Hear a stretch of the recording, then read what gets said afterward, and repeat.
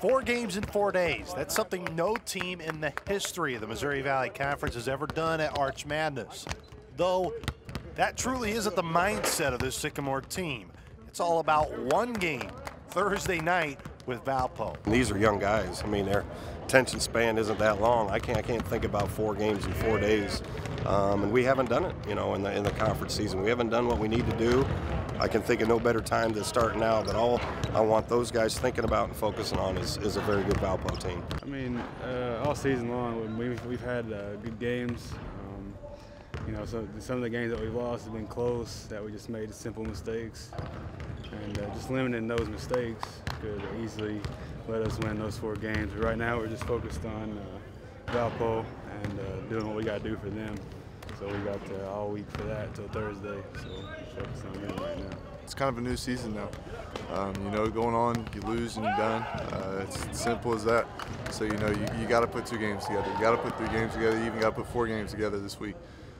So, you know, we don't want to go out the wrong way. We know what we're capable of. You know, I think we showed it last game. Some pretty good glimpses of it. I think we'll carry it over. So. You hear it all the time, how hard it is to beat a team 3 times come conference tournament play. Coach Lanting looks at it totally different. It's not just hard to beat a team 3 times, it's hard to beat them once. You know, and we got them here on a night that they weren't at their best. At their place, either team could have won that thing. We did enough when Tyreek carried us a little bit offensively, but they're scary. They're like anybody else you would get ready for. Very talented players, got a good system.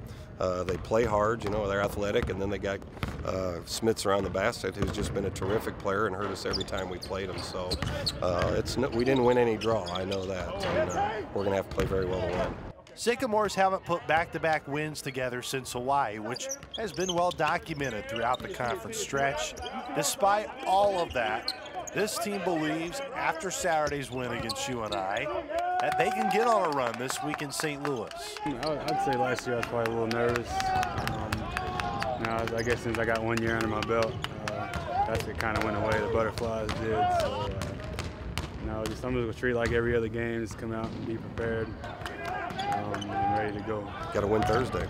You know, you got to win Thursday, and it's the teams that really show they want to keep playing. You know, that's a different night. We're not used to playing on Thursday, and hopefully we don't have to worry about that a bunch in the future, but you have to want to keep playing to do it, to advance in a tournament. And going through a tournament, it's a lot mental because you don't get the practice time, you don't get a lot of stuff on the floor. So you guys have, that's why Loyola was so good and through the NCAA tournament.